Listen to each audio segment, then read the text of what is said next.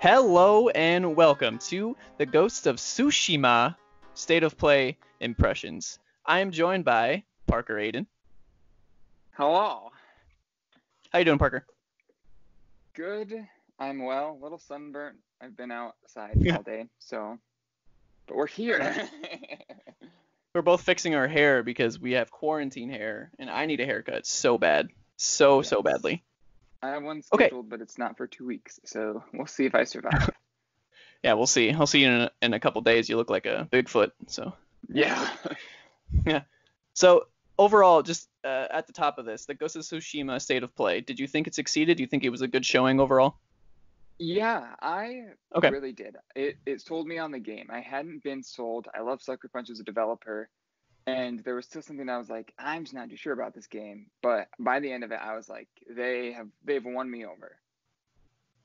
I agree. I totally agree. I feel like the not sold on it thing was about how everyone was feeling. I could be wrong, but I mean, it's a cool premise. It's by a really cool studio, but I just feel like everyone was like, I'm interested, but that's about it. Kind of like borderline interested because it seems like one of the big titles that Sony has. Right. But Yeah, yeah. especially. Overall, I think it looks really well. It worked really well. Okay, they highlighted like from what I could tell like four major things. It was like exploration, which we'll get into, stealthy combat with Ghost. They like called him Ghost, which I thought was kind of Yeah. cool. Customization of Jin, which is like his actual name, kind of like a split personality thing here going. I dig it. I dig Yeah. it. Being the psych major that I am. And then they had the like cinema aspect, like a samurai cinema aspect, with a photo mode included. Yes, which looked So, amazing, especially because they were like, we're gonna let you make videos with it too. yep, we'll get into that. We'll get into that. Okay, I want to start with the exploration. What do you think of that first bit that included really freaking cool things like no HUD to start off with, Mhm. and then you have wind that you can call on to like I'm grinning because it's just really cool. Wind that you can call on as like a not a waypoint, but it just like leads you in the right Yeah. direction. And I thought that was really cool and really smart. What do you think Yes, about that? I was always really worried when they said there's no waypoints in this game. Like you have to rely on just, knowing the way of the land and whatnot. And I was Mhm. like, ooh, I listen always here. worry about stuff like that. Yeah, and it's like I love to have my hand held in games. I Same. can handle puzzles throughout the game, but I'm not like I like to have clear guidance and direction. So I was really worried, but then once they introduced the guiding wind, I was like, oh, we're totally good. Like this, there's still a map. You can still set a waypoint. Like I want to go here Mhm. specifically, and then you can use the winds to help you make sure it's in the right direction. And it honestly kind of reminded me a little bit of like Breath of the Wild sort of thing. A lot of people are saying that, so can't go wrong with Breath of the Wild comparisons for sure.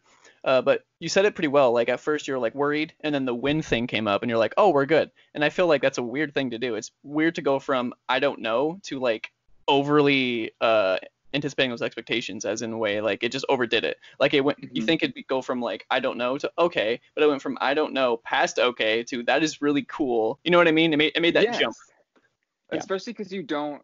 I mean, like you said, there was no HUD, and yet that's such like a HUD mechanism that's built into the gameplay now of the game, which is really cool. I totally agree. And there was another thing with animals. Like there was a bird that was just flying by him. I didn't catch Hmm. exactly what that was for, but it's more to do with the lack of HUD, I'm assuming. So yeah, Yes, yeah. just really cool stuff that I'm seeing. And I have something written down here about like that. Well, elements like that of the open world have been done in games, but it feels like they're taking elements that have been used before and they're just putting a slight change on them. And I feel like Hmm. that's the right route to go. As in putting something in your game that's familiar enough so people don't get overwhelmed or they can jump right in, but still putting a little tinge on it to where it feels new and fresh. And I think they just nailed that on every aspect of exploration. Yes, I agree 100%. Awesome. Okay, and then so the second thing, I mean, anything else you want to go into on the exploration, or do you think we covered it? I think pretty good. Okay, cool. So the ghost, not Jin, the ghost, which I thought was really cool. Stealthy combat. What did you think about that display? I was like, oh, I'm not a stealth person, but this looks super good. Right. And I love that they have, because, I loved Infamous. That was such a fun franchise. And I like to see that they're kind of carrying that path forward where you can either be a hero or you can be infamous. Like there are two different types of ways you can use your powers. And it's cool because this is like there's two different totally styles of gameplay. You can either be Mm-hmm. a strong, honorable samurai and like fight straight up front and you just seem like a powerhouse. Or you can be super stealthy and sneaky, and I can't think of the right word, kind of like a snake, I guess. And just use whatever tactics are at your disposal to get the job done. And I thought that was really cool to see, especially how they showed it off in two totally different settings of the same setting.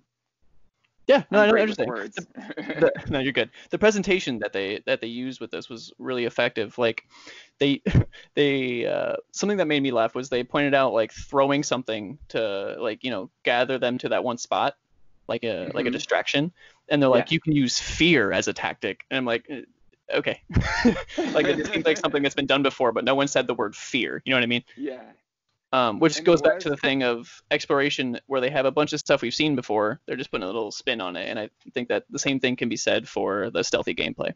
Yeah. And it was funny because when I was watching that portion specifically, I think I said out loud, this is what I expected when Ubisoft and Xbox were saying they were going to showcase gaming or gameplay last week at their Inside Xbox for this month. And then it was just Right. a lot of trailers that were like, in game and just weird. I think we talked about that on the last podcast episode. We did. Yep. I was thinking the same thing. I was like, this is the type of gameplay I would have wanted to see from Valhalla, but we're not talking about that. So, but I will using that as a little springboard here. Segue. There we go. That's the word. I have written down here gameplay reminiscent of Assassin's Creed, but as like your character would be like a samurai Batman of sorts. Yes. You know what I mean? Which I'm pretty sure is a comic line somewhere. It's got to be. But I feel like, which I mentioned before presentation, it was the Assassin's Creed gameplay, but you're as like a samurai Batman, but it's with polish and presentation with this state of play that just really, it did it for me. So good on them. Yeah. After that came the Jin customization, and I feel like all games after Fortnite have to have some kind of customization. Not faulting it. I just feel like if you don't, you're missing out on, even if it's not customizable things you paid to get. I just feel like you're missing out on a part of the game there. But what do you think about that showcase of Jin's clothing and stuff like that?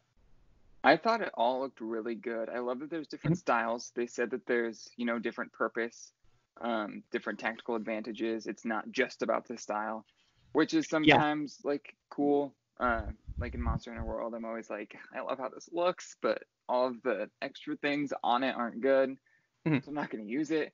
I could be wrong, but not to say Assassin's Creed thing again, but I'm pretty sure maybe Origins didn't, but Odyssey has a function where you can, like, if you like how a piece of clothing looks, you can carry over an ability from another thing and use it with that look. Does that make sense? Ooh, yes. Yeah. Not to keep bringing up Assassin's Creed, but they should definitely go that route. It feels like the right route. Yeah, because even Monster Hunter has layered armor that they slowly, this is layered armor finally that you can start using, which is cool because then I love the look of this, and now I can pair it with these different things, but still have what I want. And it would be cool if they had something like that, but I was still really impressed with all the different customization they showed off for the clothing. It all looked good. I didn't really see a lot that I was like, not wearing that. I saw more of a lot, I know what you mean. I will probably wear that. And I didn't know where to put this part of it, but I don't want to skip over it. You can pet the dog. Yes. What more do you need? What more do you need? Thank you, Andrew Goldfarb. From what I've seen on Twitter, he was the one pestering the animators. Rightfully so. I wasn't going to bring up Goldfarb, but that's all right. The last thing on here was the Samurai Cinema, which was the surprisingly like photo mode stuff usually isn't my thing, but this game is just so goddamn beautiful that having this kind of love and care put into a photo mode, not just a photo mode, but like a black and white mode, the gradient mode, which there's some director that they said Kurosawa. I might be getting that wrong. I should have written it down. I'm an idiot. But yeah, you get what I'm saying. The black and white, you can probably hop like the red in there probably too, I would assume, because that missed opportunity if not. But yeah, what do you think about them going all in on something like that? I love photo mode, and I mean, it's just so cool. I love seeing when games come out, especially when I'm playing them and I'm sharing my own. But then Mhm. just seeing my Twitter feed filled with all of these pictures, and it inspires me to then try to get some cool art. And it was really cool to see the love that they're giving this photo mode, especially the fact that you can like add in moving parts to it and then do sort of like a still video, kind of like a GIF, I guess, is what it looked like to me. And we'll see if that's what it ends up being. Maybe like But a it silent seemed, little short film of sorts, kind of like that, which is yeah, very, yeah, very reminiscent of Samurai Showdown type of stuff. From what I've seen, it's very like that style.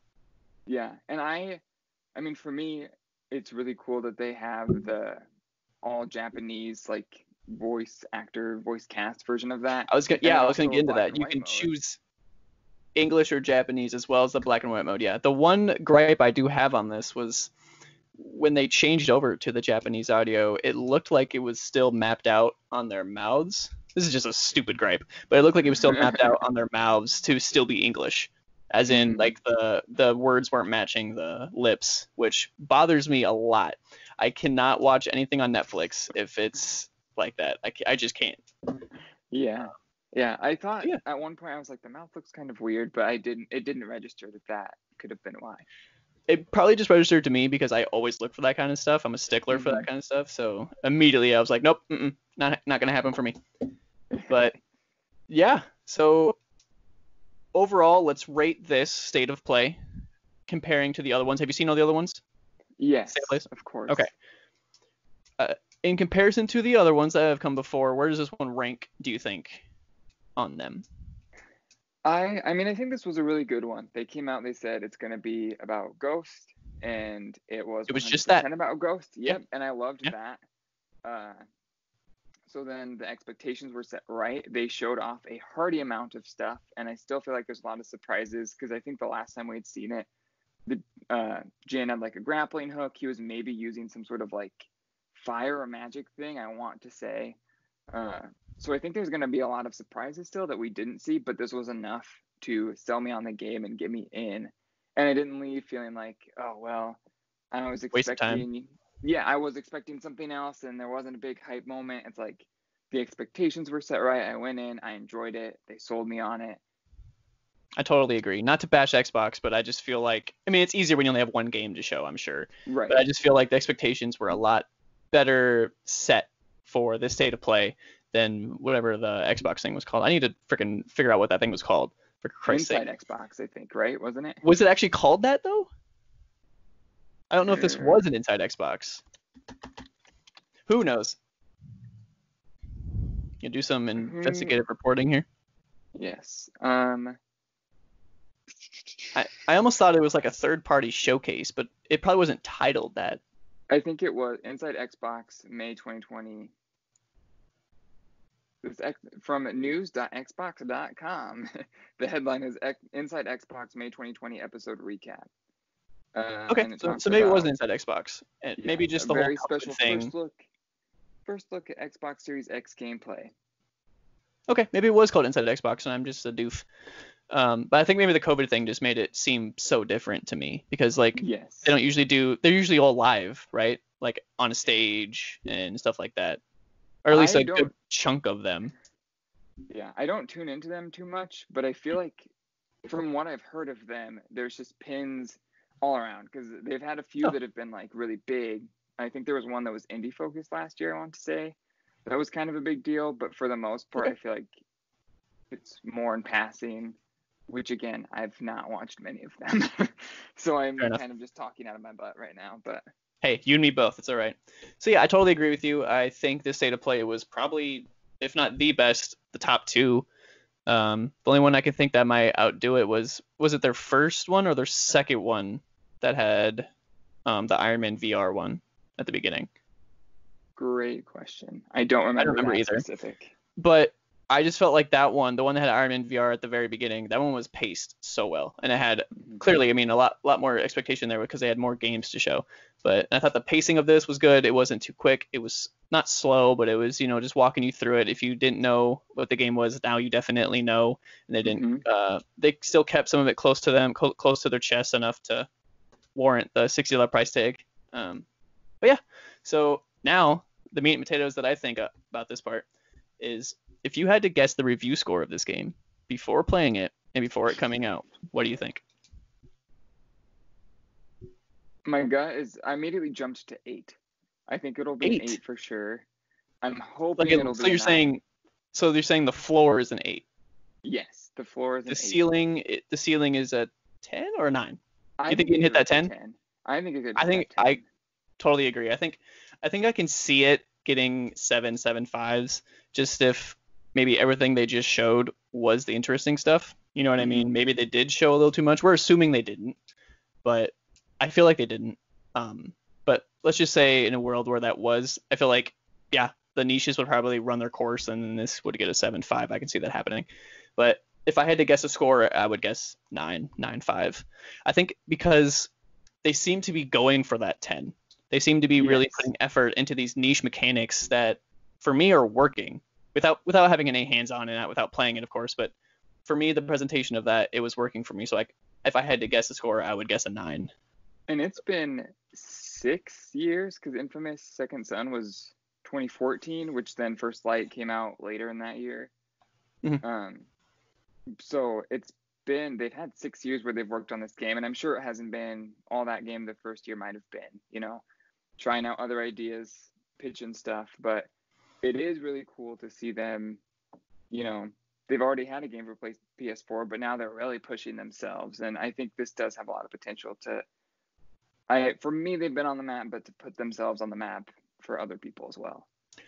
They've clearly been on the map, but if they nail this game, this puts them on the same course as Naughty Dog. I think if they really nail this game, then maybe not, Echelon is still Naughty Dog, don't get me wrong, but I feel like they would definitely be in the same conversation as far as first party Sony.